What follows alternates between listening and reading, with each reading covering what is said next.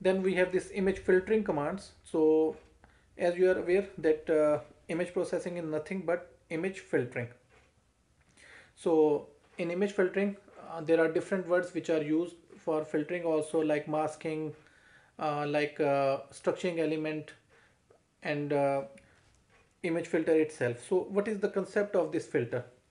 So basically what happens is that we have a complete image, and then we have different working like structuring elements or filters of different sizes, which are usually of 3 by 3 size filters, and then we apply on the image and then see the results.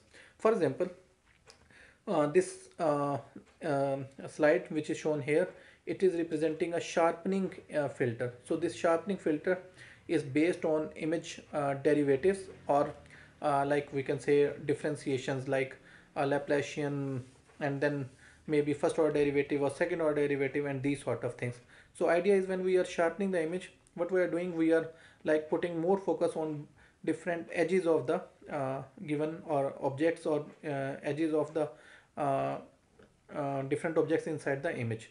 So anyhow, I will be showing you this when I will be implementing also, but still, cv2.filter 2d. So this is a two-dimensional filter. Source is the image, depth is, like for example, when we put -1 1 and so on, and then we have this k sharp, and this k sharp, basically this is basically the filter which we will be like developing, when we talk about this sharpen filter. So the best sharpen filter which comes into our mind is Laplacian filter, where we will be writing some higher value inside the middle pixel, and remaining values will be -1. So -1 -1 -1 -1, and in the middle 8 minus, and remaining all the values will be -1. So this kernel is basically the filter size. Maybe it can be 3, and it can be 5, it can be 1, and so on. So if it is 3, so this sharpening filter would be something like 8 in the middle, and remaining 8 values would be -1. Similarly, this blurring, this is a like common filter which is used for smoothing of the image. So syntax is very simple: cv2.blur image, and then this blurring size or kernel size. So simple, you have to blur the image, and then you have to provide the image maybe 1 by 1, 2 by 2, 3 by 3, 5 by 5, and you have to produce this kernel size filter by using numpy library, where you will be producing array, and then maybe you are putting some values there. So in theory, I've already explained in my image processing lectures that mostly we use some average smoothing filter for these purposes, where the values are 1 by 9 in all the 9 pixels or elements. So 1 by 9, 1 by 9, 1 by 9. So and so the total sum of all the values is equal to 1. And also you can play with this command also. Similarly, this Gaussian blur, it gives a very smoothing effect, or aesthetics are very good when we are using this Gaussian blur. Why? Because this Gaussian function, it is based on gradual increase or decrease in values.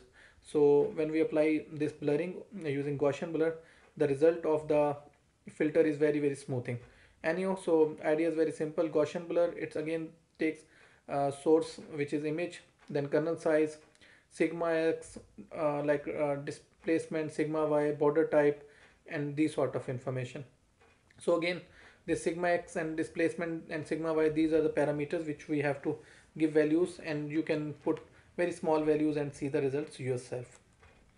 Then we have this median blur. So median blur is similar to initial blurring, where we are just passing the source file and kernel size here. So source file is this image, and the kernel size, you can produce a simple matrix or simple kernel of 3 by 3 or 5 by 5 size. This is negative of the image basically. So what we are doing, this is filter, and then apply a identity filter or whatever we can say. So this is a kernel filter NP array. So this is just you are producing with some numbers, and then applying this one using cv2.filter 2d image -1k filter. So you can apply this one and see the results yourself.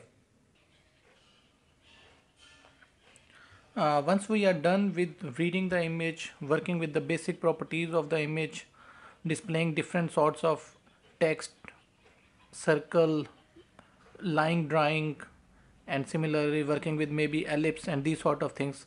Now the things get very interesting when we move towards implementation of basic filters in the side the provided images.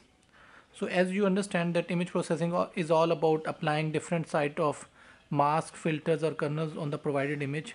This section or this topic becomes very interesting. So let's don't waste our time and let's start the topic very quickly. So in this topic or in this video what we will be covering is that we will be applying different sort of filters on the provided image and then seeing the results. For example, we will be applying blurring on the image. We will be applying different sorts of blurring filters such as simple blurring, Gaussian blurring. Then we will be applying other filters like median filter, bilateral filter, and later on we will be applying sharpening on the provided image and then seeing what are the results. And finally we will be applying a random filter on the given image, or maybe we can apply on the video too, but at the moment we will be applying on the image alone and then seeing what is the result. So let's don't waste the time and be very quick to the video or to the working demo directly, and let's see so what we are going to do with this working demo now. So we have a image which is called img underscore 15.png, and then I will be playing with this one. Let's open the file, new file. So name this as image underscore filter. So image underscore filters, and then okay, click this. Oh sorry, so we have to write image underscore filters dot python. So again, file, new, and image underscore filters dot py, image underscore filters dot py. Okay, so this file is created. Now this is what we have been doing previously also. So we can write code here, import cv2, so that we have our opencv available. Then writing the name of the image or image file, so image cv2 dot imread, and then passing the image path here, so which is basically name of the image, in our case image underscore 15.png. so just to be very clear, image underscore png 15 image underscore 15.png.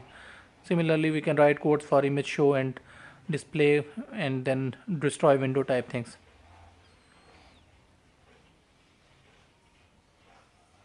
So just writing those codes which we have been using previously, cv2.imshow, and then just you can write the name of the like image, which is image underscore 15.png, and which is like in variable img. So let me write this one. Okay, just to be very different, so just to present one thing, I am writing this one a bit like separate type of thing, like cv2.imshow blur. So now this is the reverse programming basically, I would say. So now I will be writing this code for the blur image. A variable is declared blur underscore image, which is equal to cv2.blur. This is a function basically for applying our first filter, which will convert the given image into a blurred image. So I will pass image, and then I will be like kernel size. So you can put any kernel size. So this is basically effect of the blurring which will be occurring. I have explained this one in the theoretical lecture also.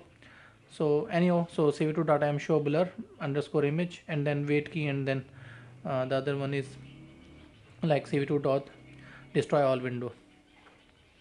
Okay, so when I run this one, you can see that there will be a blurring or blurred image will appear, run image underscore filters. So let me run this one. Okay, so you can see this is a blurred image as compared to the original image. So now I will be applying different filters in the same sequence and then seeing the results. So I will be very quick on showing the results and coding these sort of things. So let me copy this code, and then maybe put it again back here. So basically the idea is, so I commented out this one and then I will be working on this code. So idea is quite simple, that I'm making different blocks so that I can write codes and then show you. So now I'm working with the Gaussian blurring filter. So just you can put any name, but it's better that you put the name of the filter so that you can understand what is the code written here. So for that one we have to update this function also, which would be cv2 dot get Gaussian blur. Sorry, it should be like Gaussian blur rather than get Gaussian blur. So it should be get Gaussian, yes, Gaussian blur. So this is the function, again source file, which is img. So copy this one, img, and then we again can give the same size which we gave previously, or maybe smaller size too, it will also work. So the difference in Gaussian blur and the simple blur, I have explained in theory also, that this Gaussian blur will be very smoothing to the eyes. So let's run this one now. Yes, you can see that this blur activity is better than the previous blurring activity. Okay, make this comment, comment it out this one, and copy this code so that we can write our third filter. Let's go with the bilateral filter code first, and then we will be writing median and other filters too. Okay, so same code, copy it from Gaussian, and then let's change this one with bilateral filter. So maybe, okay, so bilateral filter, and here we will be cv2 dot bilateral. Yes, so this is the code basically. Again we have source, which is image, and then we can put any size type thing. So d, so these are the values, maybe color values can be put, and so on. So I have explained these in the theoretical part. If you are unaware unaware of this concepts, you can see the theoretical parts also. So I am running this one, so stop and run, maybe stop this one and run again. Okay, so the idea is that this will again be giving very smoothing effect to the actual image. So let's move quickly to the fourth filter in this video.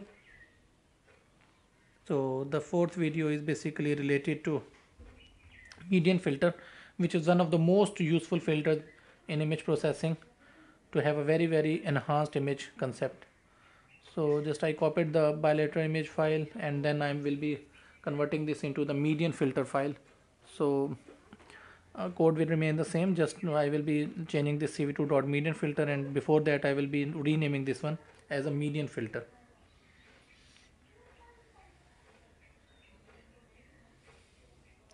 So okay, so median blur, this one is the median blur. Yes, so remaining things would be remaining the same. Okay, so maybe median filter file should, okay, so this is here. Okay, let me run this one for you. Okay, so this is the result for the median filter or median blur file. So okay, copy this one, make another block, and let's work towards sharpening filter.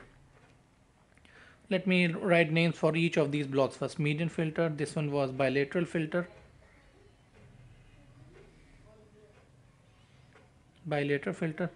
This is I am writing because we have to provide these codes to you also, so these will be very useful for you when you are coding yourself. So I again prefer writing the same names as the functions are available, and you should also make a habit of writing the comments so that this code is quietly or easily understandable by everyone. So this was the Gaussian filter or Gaussian blur. You can write Gaussian filter, Gaussian blur filter, whatever. Similarly, this one was simple blurring. So these names basically help us to understand what is written in the code. So finally, let's move toward the sharpening filter. So this sharpening, it's very useful. Why? Because it will give inner details of the image also. So let me copy this code. So this is the same code by the median filter, and let's do this one with the sharpening one. So for sharpening filter, there is one change which I will show you also, that I have to devise my own filter also. But let's first change these things, like instead of blurring and maybe in median filter, let's write this sharpening card, call the code, and then we will see. So again, comment was sharpening an image, and here I will be calling the code for sharpening. So let's write the function for that one, and for that one I am writing k sharp, because this is the most common like function for sharpened image. So cv2 dot, sorry, it should be like yes, it should be filter 2D. Yes, okay. So then source, which is img, and then we have to give this -1, and then we have to give the name of the kernel, which is, maybe we can put any variable name, and then we have to define that variable also. So maybe sharpen or sharp. Okay, sharp, any name can be used. Okay, now I have to define this sharp also.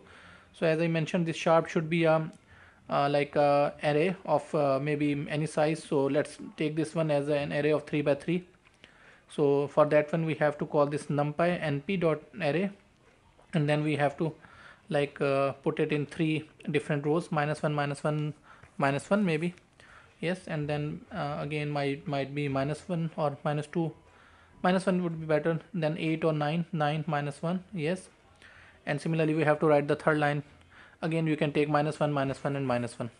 So you can put 9 or 1 in the middle, and remaining would be -1, -1, -1.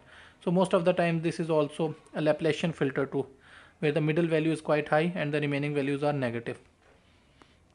Okay, so when okay, so np is giving error. Okay, so for that one I have to define numpy also, because that was missing. Okay, so yes, so just np is giving error. Let me complete this one, comma comma, so that, okay, so this is now reading it at an array, but npy is giving error. So import numpy as, yes, numpy as np.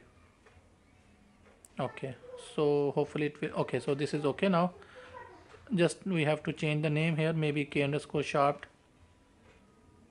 Sorry, it should be yes, k underscore sharp, and this would be sharpened image or sharpened image or whatever name you can. Okay, run this one.